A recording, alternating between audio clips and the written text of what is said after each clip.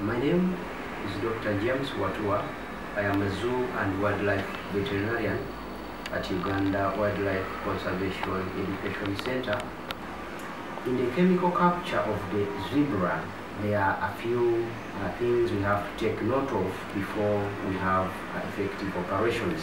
Darting a zebra, they have a very thin skin which is prone to penetration or darting wounds.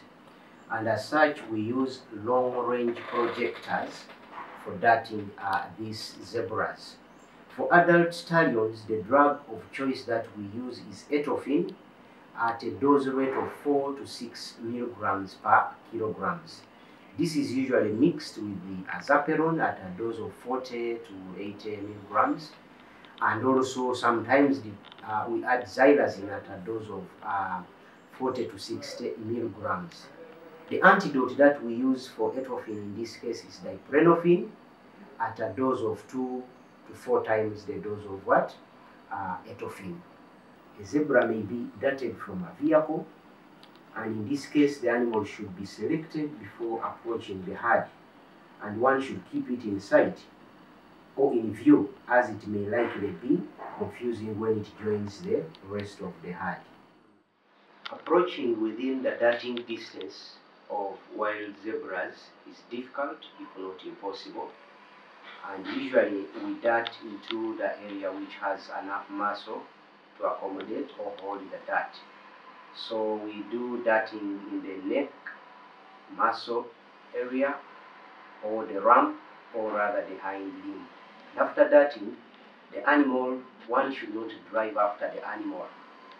They usually run and make small stops, but usually they keep close to the herd.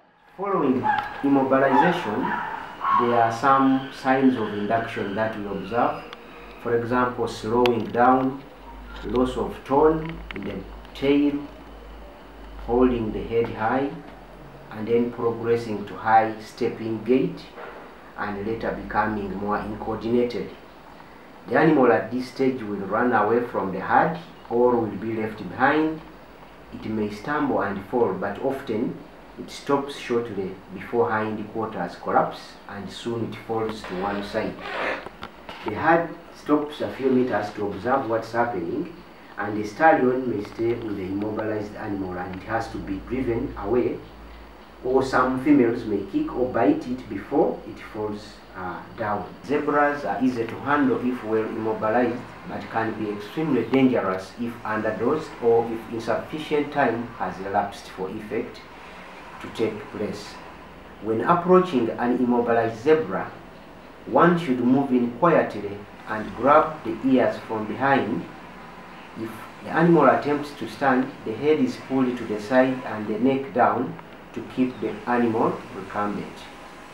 The zebra is susceptible to capture myopathy and heat stress, and should be kept cool by pouring cold water on its sides and covering the eyes to avoid direct sunlight to keep also the animal calm. When the animal is fully immobilized and down, the dart site is therefore identified and the dart is removed. The skin is prone to penetrating dart or dart injuries, and as such should be treated with an antibiotic after removing the dart. A fully immobilized animal or zebra can therefore then be rolled onto a stretcher and safely loaded into a transport crate to a place of destination. Yes, the recent rescue of zebra from Sembabule was another page of experience in regard to animal rescue. We successfully captured it because we had done all the necessary arrangements and preparations, and so after we had captured it, we put it in the crate.